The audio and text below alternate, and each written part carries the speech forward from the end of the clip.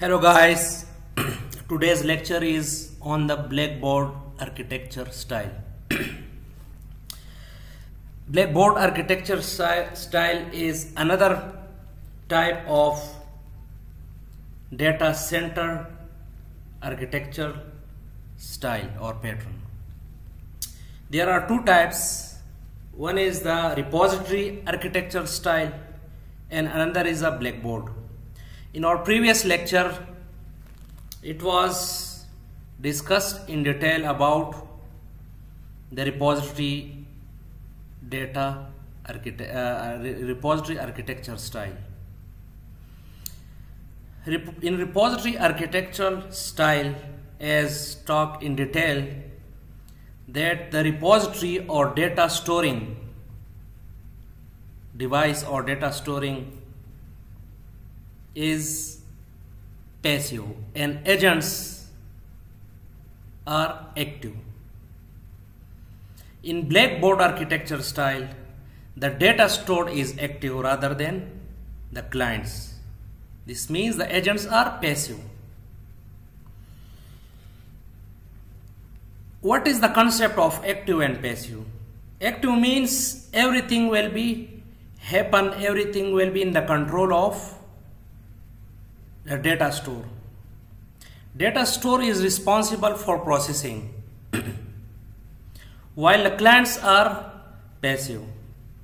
Clients agents can give the input and can see the output, but control is with the data store. Flow of logic is determined by the current data status in the data store. Clients of the Blackboard are called the knowledge sources, the listeners and subscribers. A new data change may trigger events so that the knowledge source take actions to respond to these events. This could happen continuously until the goal is reached. Remember that we have three basic components of this Blackboard architecture style. One is the Blackboard, another is the control, and another is the knowledge source.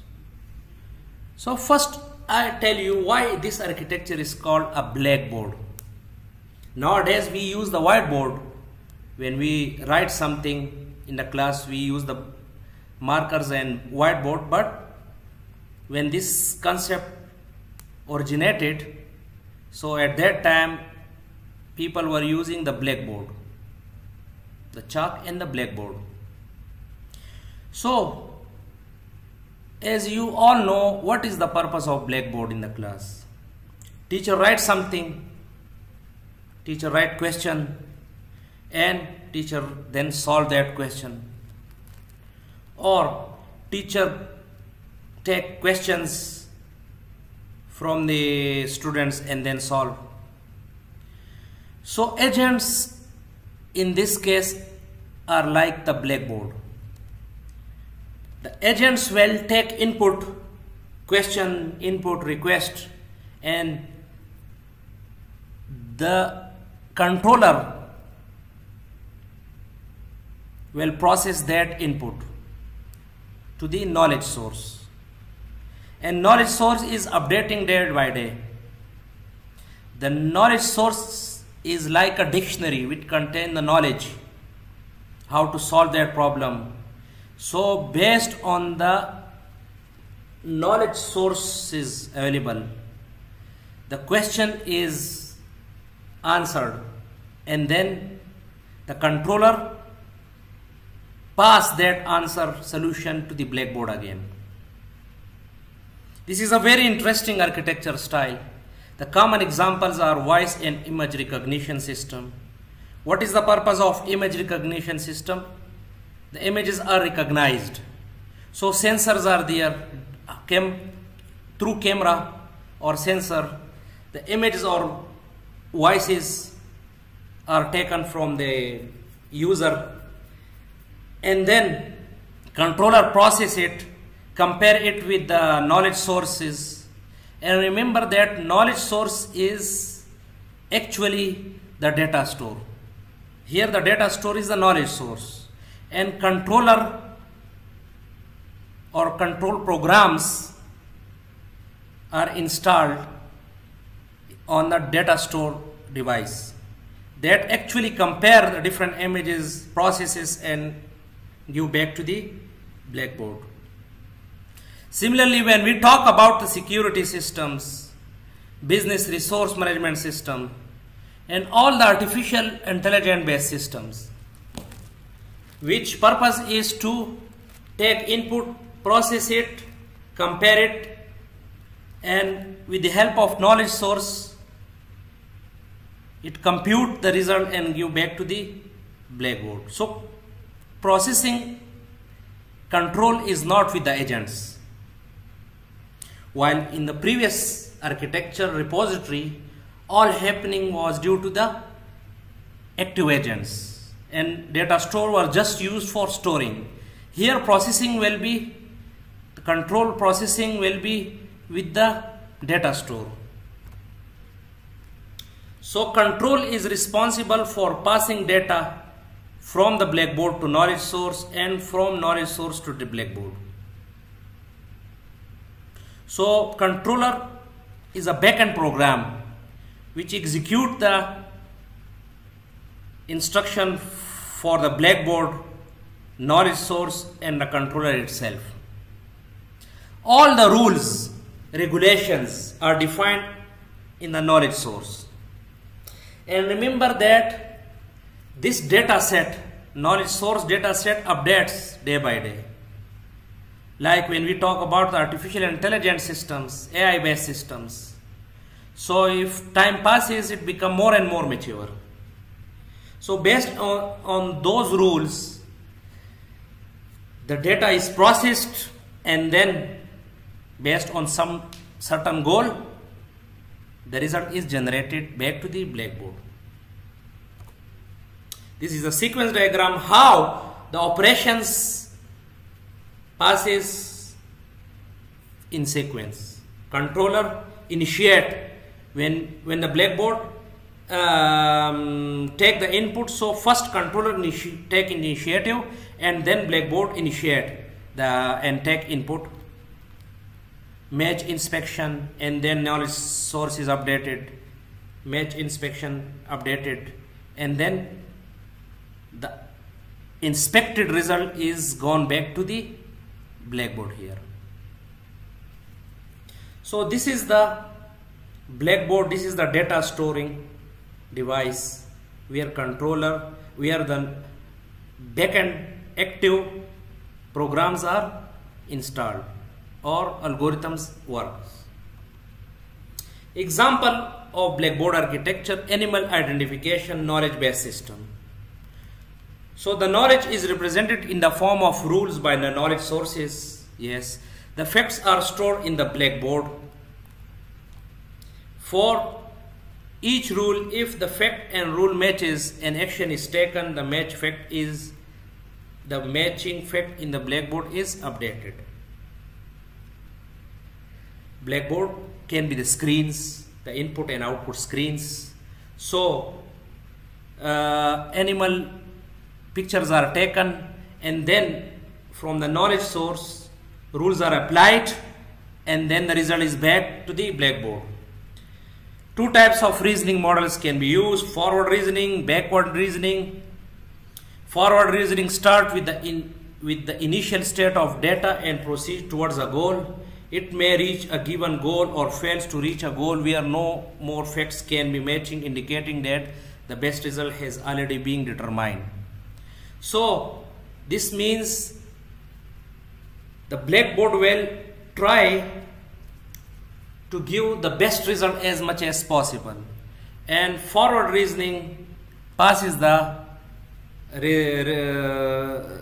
states in a forward position, while in backward reasoning it works in opposite direction. It starts with the goal and moves backward to reach the initial state, and then the best result is generated as output.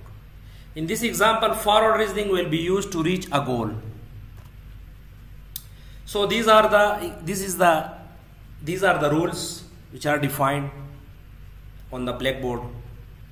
If animal gives milk, then animal is mammal. If animal eats meat, then animal is carnivore.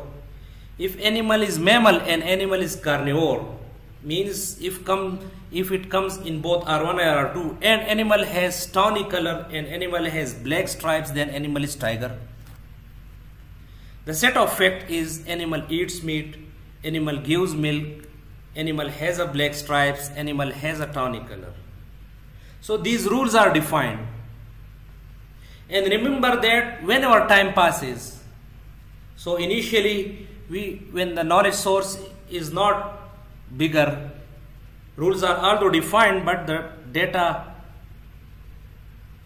is not too much trained, so the results can be biased or can be of no quality. But when time passes, the rules are applied, so the output become more and more better. F1 matches rule R2 and animal is carnivore is derived and stored in the blackboard. So it is stored in the blackboard.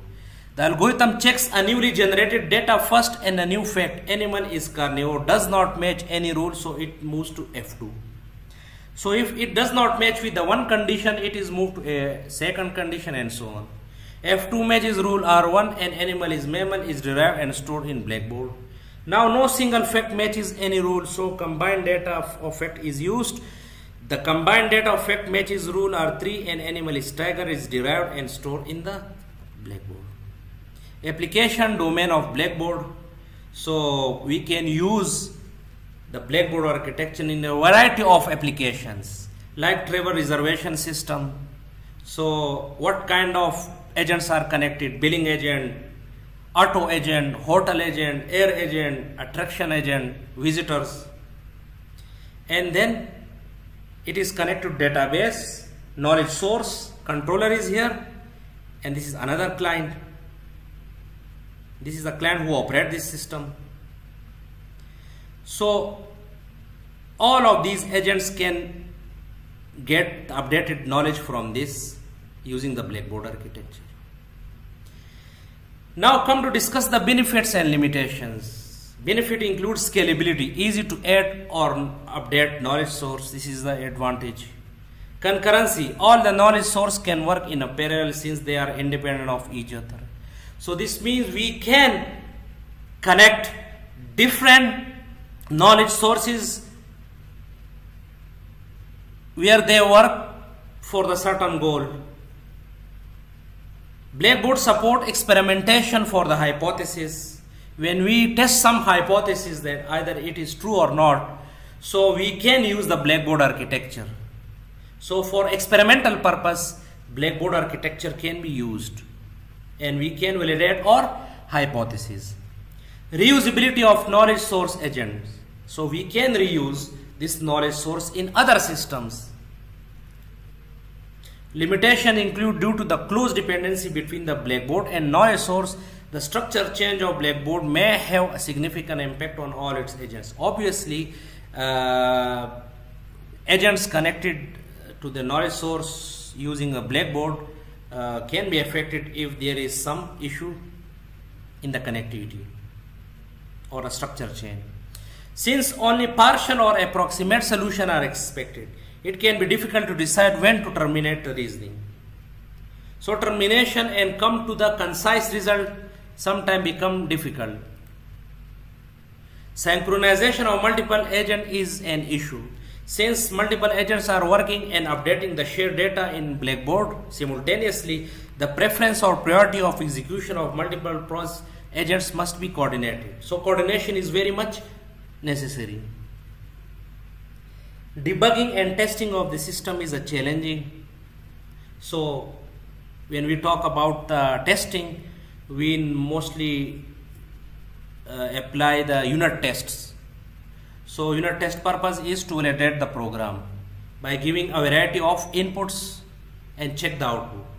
So here the knowledge source, the data and the inputs makes it difficult to test each and every scenario for the unit test.